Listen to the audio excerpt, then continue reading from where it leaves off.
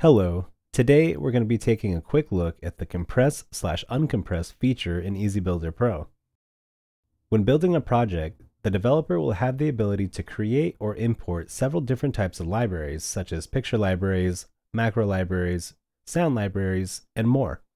These libraries are saved in the EasyBuilder Pro installation directory.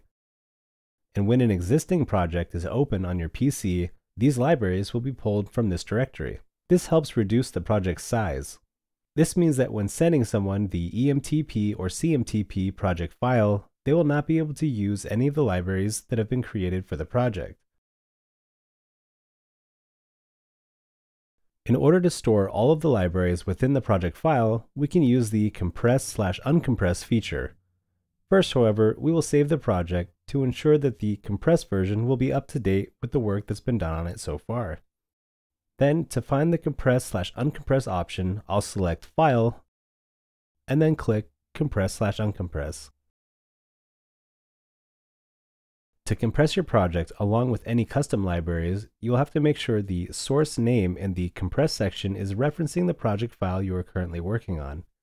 Then you can choose the file destination of where you want the compressed file to be saved.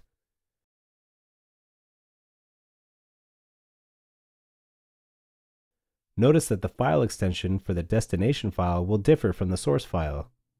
CMT and non-CMT HMIs will have different file extensions, as seen here. Once the source and destination have been configured, you can press the Compress button and the file will be saved.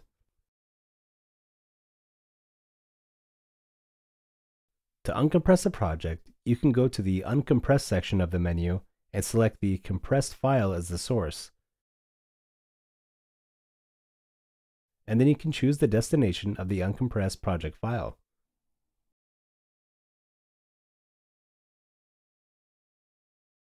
It's important to note that the uncompress process is how the libraries will be installed into the EasyBuilder Pro installation directory.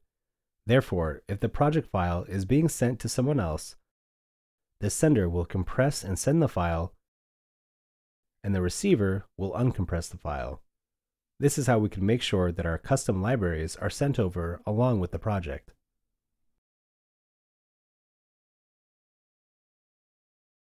If you found this video helpful, be sure to check out our channel, where we have more hardware and software tutorials. You can also visit our website at wintekusa.com to get the latest software downloads, view our official documentation, and more. Thanks for watching.